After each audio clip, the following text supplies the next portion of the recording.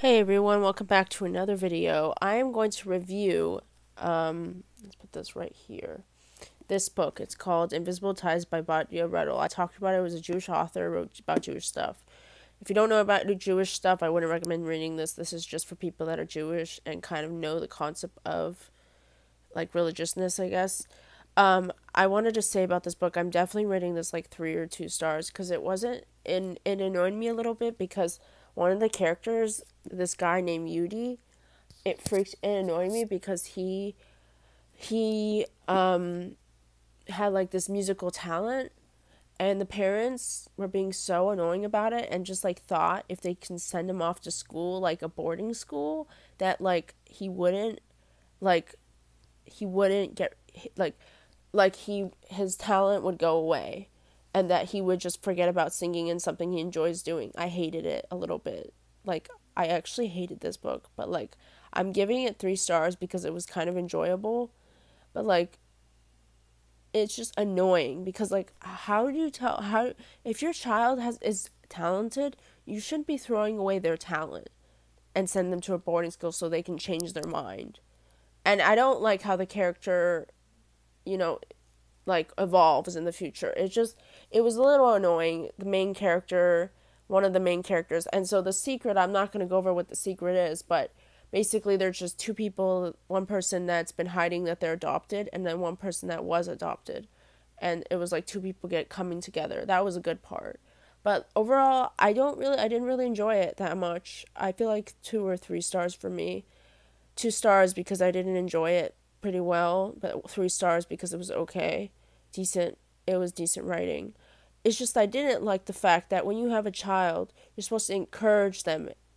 And I didn't like how this Jewish stuff, like kind of like they should be learning more Torah or whatever.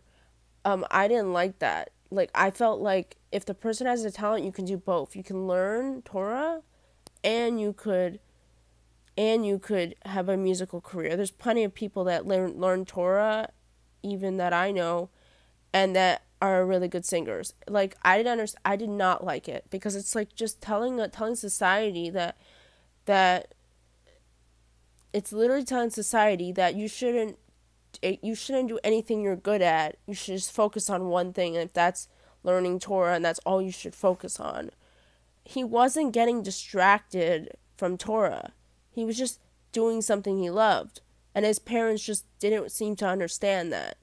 It's just terrible, this book, because it's like, it's basically telling your, I don't recommend it. I'm gonna give it to my parents to read. I didn't like it because it really annoyed me. Because it's like pushing your child aside because they're good at they're good at something, and then you just decide, okay, maybe he should go to Israel and learn a lot, that so he shouldn't sing anymore because that's what he really likes to do.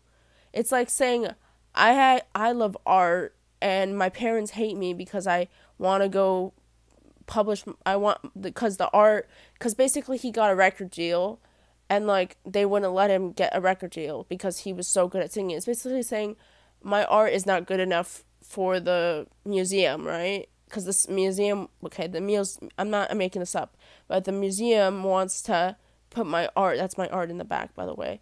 The museum wants to put my artwork in the gallery, right?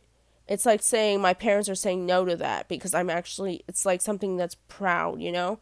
It was so mixed up. I could not. It was just annoying me so much, this book. Okay, was it worth $25? No.